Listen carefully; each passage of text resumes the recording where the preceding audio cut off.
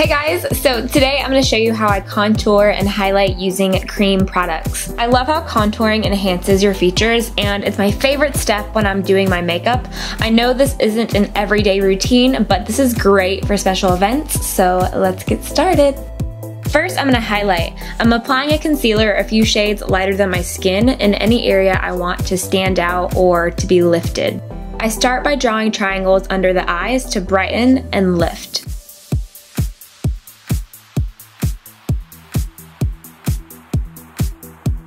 Then I go down the bridge of the nose and the center of the forehead. This just brings light to the center of the face. I also like to highlight around the mouth because a lot of people tend to get redness or discoloration in this area. Then I take the line from the mouth and connect it up to the ear. This will go under where we're going to contour later. And then lastly, I like to highlight the center of the chin.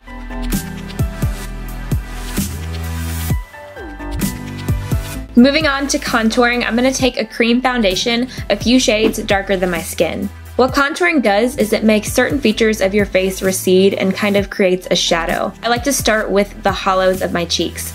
This makes your cheekbones look higher and more sculpted. Then I contour the sides of my temples and on my forehead. This just slims the face and adds dimension. When you only apply foundation, your face can look flat. And when I worked in cosmetics, people always tried to buy darker foundations because they thought their foundation was too pale that matched their skin, and then they told me they never used any kind of bronzer. So contouring just brings the color and dimension back into your face. You want to take this tutorial and mold it to your face shape since we all have different ones. So if you have a smaller forehead, then you might want to focus more on highlighting than contouring.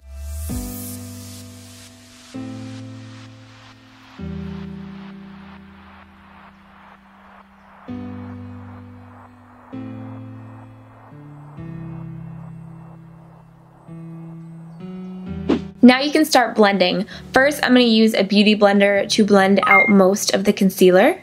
I like beauty blenders for creams because they just make the product melt into your skin. Then I take an angled kabuki to blend everything else. Make sure when you blend that cheek contour that you blend upwards. If you blend downwards, sometimes it can look muddy. I love this angled kabuki for blending cream products. If you don't have anything like this, another brush that does a really good job are duo fiber brushes.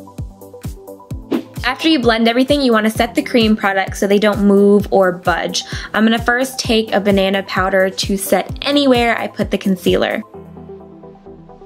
Then I'm taking a neutral contour powder to set that dark foundation. I'm using Camel from the new line of Anastasia's contour powders.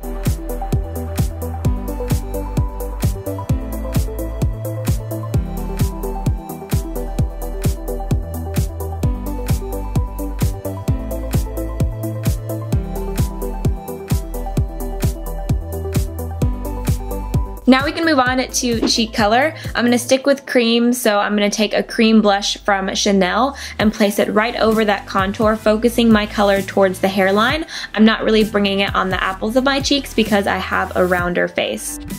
For a cream cheekbone highlight, I'm using my favorite from Gerard Cosmetics on the high points of the cheeks and down the nose. Since I'm oily, I'm going to go ahead and set the blush and highlight with a powder as well. So I'm going to use Cantaloupe by MAC for blush and Opal by Becca for the highlight.